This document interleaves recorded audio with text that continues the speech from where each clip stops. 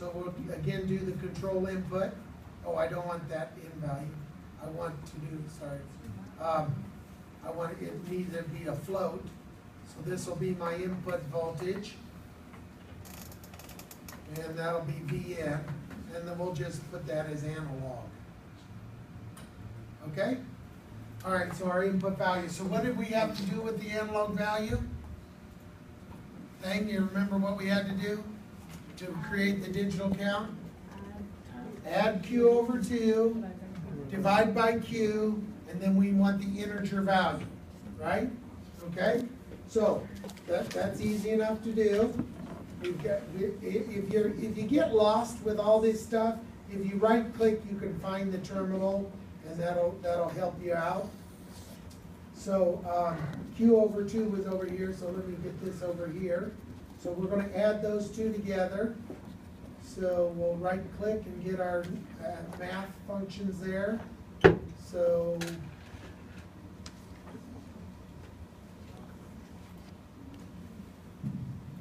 you can reorganize these if you want. I don't usually bother. And then, so there's going to be the two together, and then I'm going to need to divide by Q, right? So I'm going to add a insert. I guess I can't insert because I don't have a wire there. I'm going to put my divide in there, math functions, numeric, and divide. So I'm going to take that value and divide by Q, right? So Q is back in here. Sometimes the wiring, if the wiring gets a little wild, that's okay. There's some cleanup features. Everybody does what we call spaghetti wiring, which means they're all going all over the place.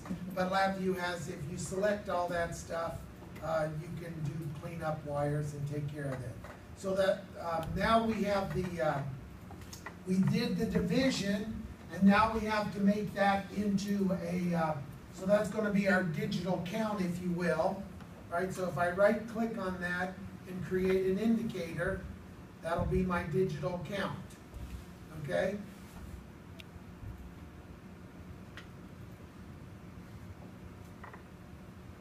Okay, so now if we run this, we get 8.5. We didn't want that to be a floating point. We want it to be an integer. Now you just can't change that directly to an integer. Well, you could, but we're going to have a problem if we did that. If I right click on this and just make it an integer, right, a U8 if you will, right, it truncated and went down from 8.5 to 8, okay? That's okay, except for the problem that we have if we make the input voltage, oh, it was it? Oh, 8's not allowed, right? We can only go from 0 to 7 on our little chart. So what's happening? Well, I've got an input voltage of 10 volts, so I'm way over here on the right, and I can't go above 7, right? Okay, so we got to trap for that error. So how are you going to trap for that error that you don't want it to go above 7? A loop? Loop? Probably not a loop, but a case structure, right? Because you want to do an if-then, right? So what's the statement that we want? If what? If the digital count is greater than 7, make it 7. If it's less than 7, leave it, right? Because all the counts up to 7 are good, right? It's only when we try and go above 7 that we need to trap it, okay? So that's a case structure, right? So LabVIEW's got case structure if possible. So the case structures are under your programming. So that's at the very top there. And this will be my structure, and here is my case structure. So it's a little true-false loop. You can do one of many, but the default is true-false. So we want to look for when that digital count is greater than 7. So you're going to use your comparison functions, which are in the math functions there. Actually, no, it's in I guess it's in programming under comparison. So we want to see when it's greater than or equal to greater than 7, right? So we'll drop that on there, we'll create this to be a constant of 7, and we'll take that digital count and drop it in there, and then will drive our case structure. Now the case structure, if you notice, the output of this comparison was green, right? So green is Boolean, true or false, right? So a comparison, it does Boolean, right? And of course that matches up with the case structure. Case structures always have a question mark or a decision input, right? Because we need to make a decision. So in the true case, what did we want to do? We wanted the output to be what?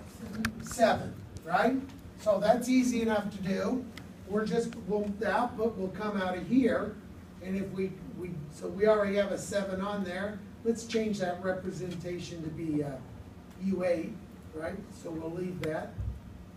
I'll drag that in, I'll put my 7 in here, and that will become my output out of my case structure. So that'll be my output. Now when I do that, you'll notice that I get a white bar there. That's a tunnel out of my case structure.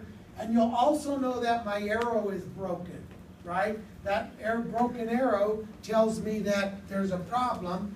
And the problem is, if I click on that, right, it'll say your tunnel is missing an assignment, okay?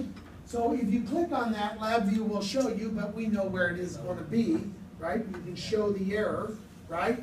And we know that. So why is that an error for us?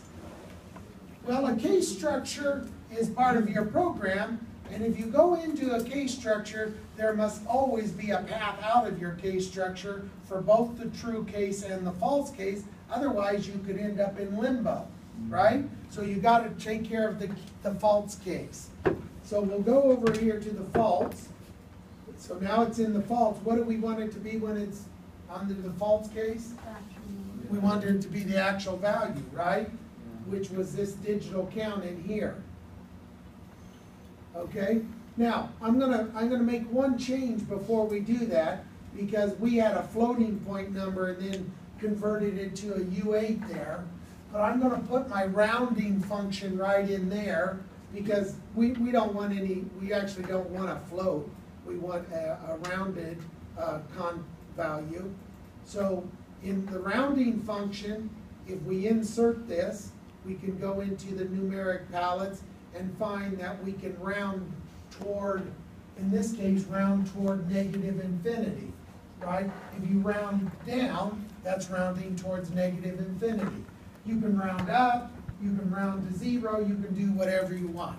So I'm going to round to negative infinity, and when I do that, it'll drop that value down. So now I'm going to take that value and then put it as my output. It's still a float. How come it's still a float? I got a conversion there. So I'm going to take that value out, and that'll come out here. And now as soon as I wire that, my error went away because I've satisfied that condition. Even though I didn't do anything with it, I satisfied the conditions of the case structure, right? Okay, so this should really be our digital count out of here. So I'm going to create a indicator, and we'll just call this digital count 2, if you will, and then we'll clean it up later. All right, so now when we run the VI, you'll see that it limits to 7, right? Because I trapped for that error, and once I went over 8, I trapped in and forced it, okay, to be 7, right? So I can actually take this original one away because that was not doing the right thing. I get a little broken wire here, and you just select that and you're good to go, right? Okay, so now I've done really all the math I needed to do. There's only one last thing I need to do, and that is to create the digital voltage, right? And the digital voltage is, of course, the digital count times, times Q. So this will be that instead of being digital count, it'll be digital voltage, right? And so that's out here.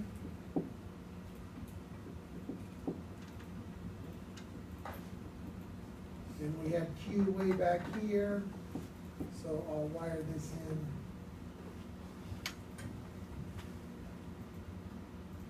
And I'm going to insert the times in there. Insert numeric multiply. And I want to take that digital count, that was my output here, and I'll wire it back to here, and then I get my digital voltage, right? So the digital voltage for a count of 7 is 8.75 volts, which was the highest count on our list. Where we are limited, we can only go up to 8.75 volts, which was a count of 7, right? A digital count of 7, all right? So this VI then does all the math we need, okay? Now, at this point, once you know this is working, you can kind of decide, do I need all these indicators or not, right? Maybe you want to have access to all these, maybe you don't. It's up to you, but no, I don't think I would probably use them all, but we'll leave them all on there. Let's look at our full program here. Okay, that's all going to be our program, right? The inputs are going to be the in value, the FSR value, and the analog input value, and the outputs are all those other calculations that we made, right? Okay, so now at this point you want to do a couple things. First, you want to save it, and then you want to do also create all the we want to set all the default values. So I'm going to save as, and this will just be my ADC calculator, if you will. I'll call it calculator 1 because I already built it. Okay, so that'll be ADC calculator 1. Okay, now the other thing that before you close out your VI, you'll always want to get my Control T so I get both of them. Underneath the edit function, you want to make all the current values default. Okay, if you don't do that, when you reopen it, they'll all be zeros, right? So that always frustrates students because they'll say those constants all go back to 0 and that kind of thing. So make sure you do that that's under edit, make current values default. It really doesn't matter which values you use. I mean, I use 10 as my input, but you could use whatever you want. Otherwise, they'll all go back. Now, we looked over here. That was our code. It's kind of messy looking, okay? There's a couple things you can do in LabVIEW. If you drag across all this stuff, you can, under some of the tools, you can clean up the wiring, and I think that's under edit. Yeah, clean up selection. So when we do that, it kind of makes it a little easier to read. Okay, so that's a nice feature for you. Okay, that takes care of some of your spaghetti code or spaghetti looking stuff. And here's probably the best feature. I'm just let me save that so we know there, right? Here's the better feature. If we drag across here, we can encapsulate all this into is to create what we call a sub-VI. So when I drag across all that and say create a sub-VI, LabVIEW is going to compress all of that math into its own little sub-program. So it built me a sub-program. That's in that little VI there. Inputs and outputs must always be able to be brought in and taken out of the program. So they're not encapsulated, right? All that's going to be encapsulated inside of there is the math functions. Okay? All right, so that's the same thing. But, okay, So now the question is, okay, we've got LabVIEW to create this nice little VI. How do we hook into that VI so we can program with it? Well, if you look up here in this area here, this is the last of the third component of every LabVIEW VI. We have the front panel, we have the block diagram, and that's called the icon connector. Okay? So the icon connector is how you provide hooks to get into that program. A VI is just a subroutine. And you notice that they're different colors. What do you think the colors are? The colors are associated with my inputs, right, and outputs, right? Now, LabVIEW standard, inputs go on the left, outputs go on the right, right? So if I look over here, I have 3 inputs, 2 are orange and 1 is blue. Which one is blue, Jaslyn? Which of my inputs is blue? In, right? It's got to be, right? So if you want to see where they're connected, take your little wiring tool and click on there, and you see how it highlights that, right? So that little blue wire is going to do it. LabVIEW does that assignment automatically for you, right? I can go through and check them all, right, if you want it. There's the FSR. It does it kind of based upon where they are in the picture, and then it collapses them, right? And of course, on the output, we have what? We have the digital voltage is there, the digital count is there, the number of digital states, the Q value is there, and the Q/2 value is there, right? Now, so we can save this as a VI if we want, and I'll just call it calculator 2. It's really the same thing as before. Okay, but here's going to be the good part of it. Okay, so I close that out. Here's calculator 1. So I'm going to close out those that VI, and then I'm going to create a new VI. So now I'm going to create a new VI that I'm going to use for my plotting. Okay, so now I want to be able to use that value. So whenever we do a plot, what do we want to do when we make that plot, Mike? We want to do what? In order to make this plot, what are we going to do? We're going to check all possible analog input values from 0 to the FSR value, right? Okay? All right, so whenever you make a chart, you're probably going to need some kind of looping structure. Okay, so we've got 2 main looping structures in all programming. We got for loops and we got while loops, right? So what do we want to use, a for loop or a while loop? For loop because we have a definite range that we're trying to go, right? Okay, so a for loop, all right, is going to be in the programming mode, and under programming, we get a for loop under our structure. All right? So there's our for loop structure. A for loop has 2 controls, or actually 1 control and 1 counter. This I is just a counter telling us what count or which loop we're on, or which iteration we're on. It's the iteration counter. And N is obviously going to be what? The number of times we run the loops. Now, LabVIEW runs loops from 0 to N-1. 0 is a valid state. So if I wire 10 in there, it'll run 0 to 9, right? Okay? So how many times do we want to run this loop? Oh, I don't know. It's your choice. What do you want to run? 10? Okay. Well, 10. It would really depend on what you're going to plot, right? You probably want to have a few more steps than you have in your A to D converter, okay? And since we don't care, it doesn't cost us anything, I'm going to make it 1,000, right? All right?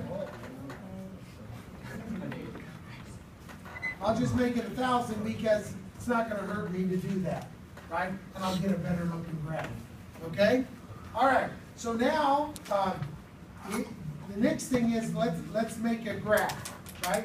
In LabVIEW we have two types of, well, there's actually multiple types of graphs. Sorry, we're running over, but this is our lab time, right? Okay, so we got two types of graphs. We've got what are called charts and graphs, okay? So in Excel, when you make a plot, that's really a graph. You're plotting usually X versus Y, right? The only people that use charts, who uses charts in graph, right? Business people, right? Because they don't usually plot graphs, they just plot things versus how many sales per month or something like that, right? They're not true graphs, so those are called charts, right? They're both available in LabVIEW under here. A chart, what a chart is used for is plotting point-by-point data, right?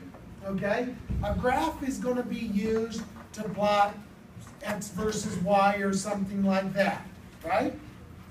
Okay, so we're going to put them both up here so you can see what they do. There's a graph and there's actually an XY graph. Now, a graph is like an Excel plot, right? You're going to be plotting, it always gives you the default of time and amplitude, but you can change those quite easily, right? Now, what's different about these two is one's going to plot point by point, and the other is going to plot the whole set of data. Now, that means that we need to get the graph data after it's been generated by the loop, right? Because it's going to plot a whole bunch of points. That means we're going to need an array of data, right? Okay? So this is another automatic feature that LabVIEW does for you, okay? What I'm going to do is just plot both the I value as a chart and the I value as a graph. So if I drop this over here and I drop this over here, you'll see LabVIEW says fixes my issues. My arrow's not broken. But what do you notice about the lines that are in here? Inside the loop, these are thin lines, right? That means it represents one piece of data. But when it leaves the loop, it becomes an array of data. Sorry, I ran over your video. Okay? Thomas has got it though. All right, so right, that little symbol there is telling me it's collecting all the data and now it's going to be put on the graph. Okay? That's called indexing. Okay? Indexing is taking single points and putting them in a spreadsheet, if you will, or a graph. That is a very powerful feature. LabVIEW does that kind of automatically for you. If you were writing your C code, your C++ code, you've got to dimension your arrays, you've got to do all kinds of things that cause poor programmers like me headaches, right? I'm not a programmer, I'm an engineer, right? So, I'm going to turn on my highlighter here to run my loop just to watch it, right? So I'll set it single step through. Actually, I don't want to do that, do I?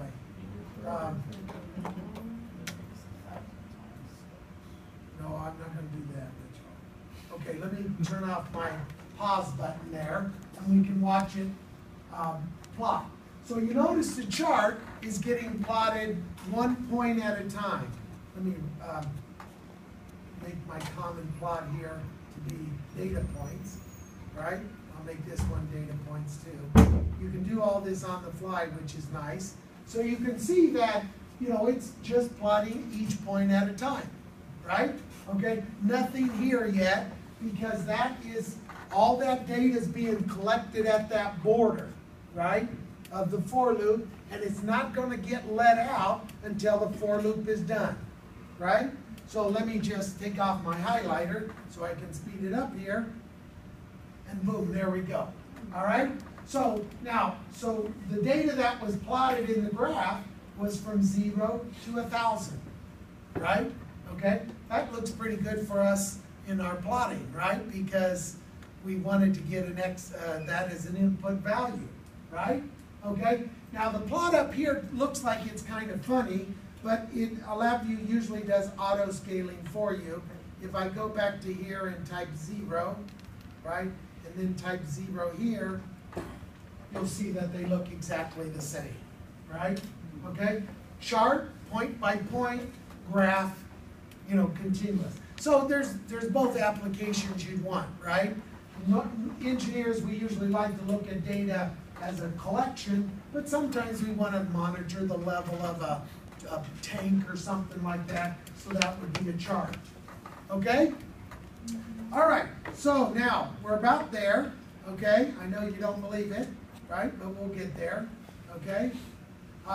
So the next thing we want to do is we want to do what?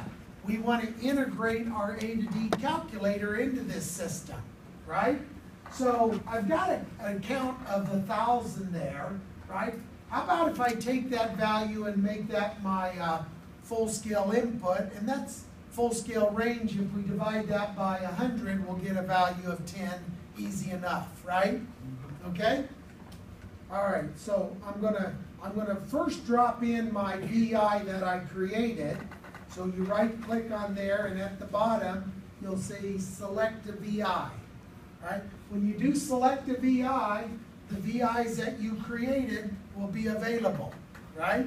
So we'll take the last one we created, which was the ADC calculator, and I'm just going to drop it in there, okay? So that's that whole set.